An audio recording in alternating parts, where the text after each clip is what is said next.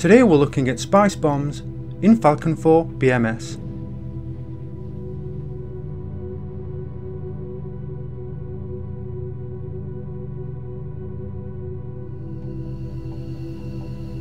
Spice is an electro-optical/GPS guidance kit. It converts unguided bombs into precision, drop and forget guided bombs. Spice combines the advantages of satellite guidance with electro-optical guidance, giving it the ability to engage camouflaged and hidden targets while operating in all weather and lighting conditions, and man-in-the-loop capability for high precision. It has a glide range of approximately 60 km or 32 nautical miles, which allows the strike aircraft to remain outside the threat envelope of most short and medium range air defence systems. Spice 1000 and 2000 are add-on kits for Mark 83 £1000 and Mark 84 £2000 bombs. A PAPA designation indicates the bomb includes the BLU-109 penetration warhead. Developed by Rafael Advanced Defense, Spice achieved initial operational capability in 2003 with the Israeli Air Force. Our objective is to destroy the control tower and SSR radar at Onjin Air Base. Recon the area, expand the Onjin Air Base target list, and select the control tower. Select weapon targets and accept the control tower as weapon target 1.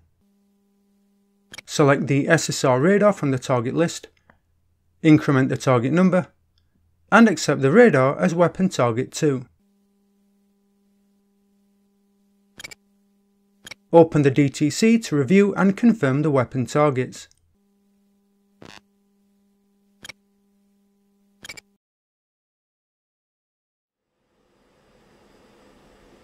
To select steer points to update automatically, press 4 on the UFC to select the steer point DED page and DCS sequence.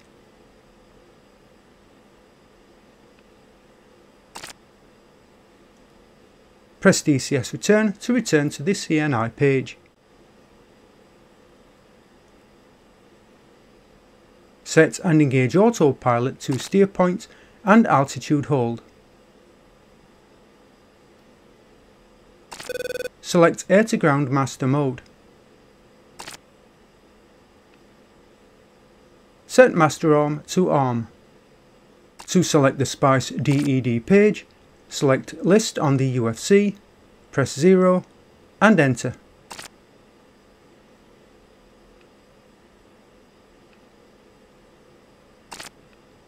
BP is the mnemonic for inertially aided munitions.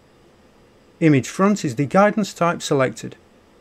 However, the only guidance type available in BMS is GPS.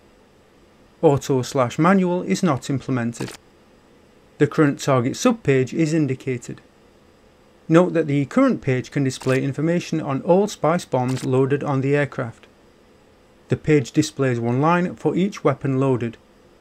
To select the desired station, use DCS up and DCS down. The available options are Impact Angle, Impact Azimuth, Weapon Target ID, and the Weapon Station. Impact Angle is not implemented.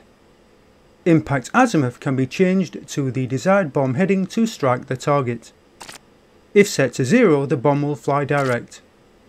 With an azimuth set, glide range will decrease, and LAR2 will be displayed on the DLZ. Weapon Target ID is the target number assigned to the bomb, and the station number indicates the station on which the bomb is loaded. To set the weapon target for the spice bomb on station 3, press DCS down, enter 1 and press enter.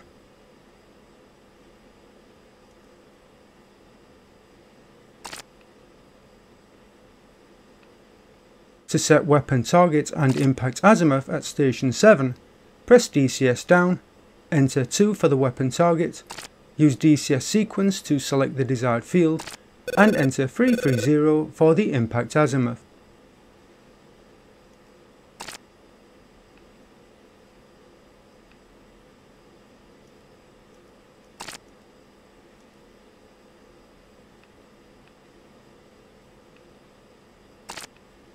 The SMS page is selected on the right MFD. To align the bombs, press OSB 7 to power them. Alignment will take approximately 3 minutes. Alignment status is indicated at OSB 6 until ready is displayed. Ripple bomb release may be selected with OSB 9. When using ripple, an average is used between the target ranges. Steer point 5 is the IP. At the IP we turn towards the target at steer point 6.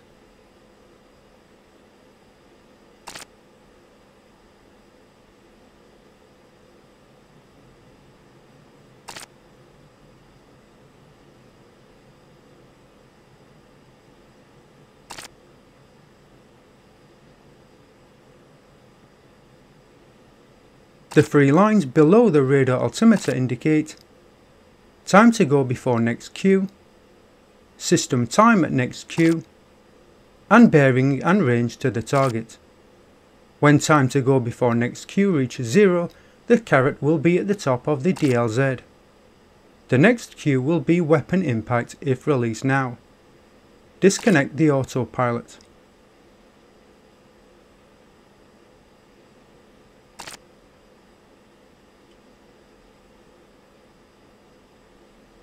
Maintain airspeed above 265 knots. To release the bomb on station 3, when the caret reaches the top of the DLZ, press and hold weapon release. Cruiser.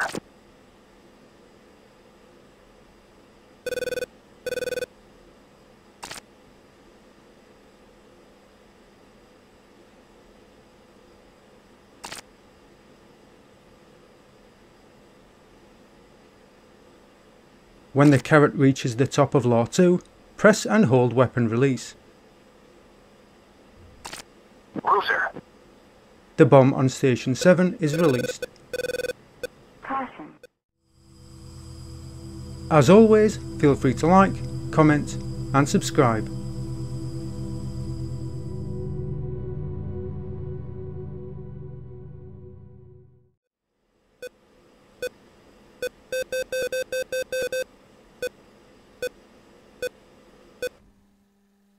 Warning, warning, warning, warning.